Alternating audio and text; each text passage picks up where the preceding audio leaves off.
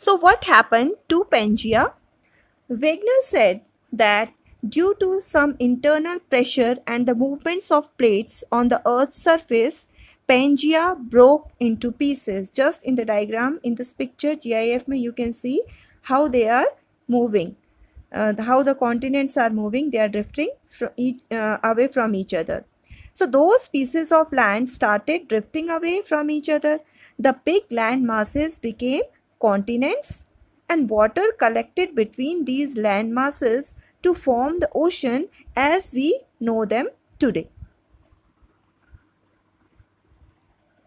Now we come to the movements of the lithospheric plates. The question comes, what is lithospheric plates? First, the definition of lithospheric plates, or what do you mean by lithospheric plates, is the crust. Earth's crust consists of several large and some small, rigid, irregularly shaped plates, means slabs, which carry continents and the ocean floor. Now, what is lithospheric plates? The whole lithosphere means land part broken into a number of plates.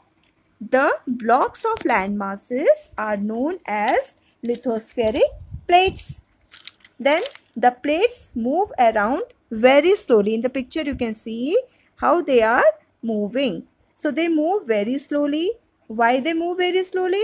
Because the circular movement of the molten magma inside the earth causes the tectonic plates to move slowly, because under the plates below the earth's surface there are the plates, and there is below that there is a molten magma. Due to this molten magma, these plates move very slowly.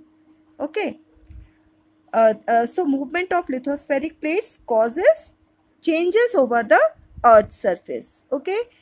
In my next video I will explain you this thoroughly. Okay beta, thank you.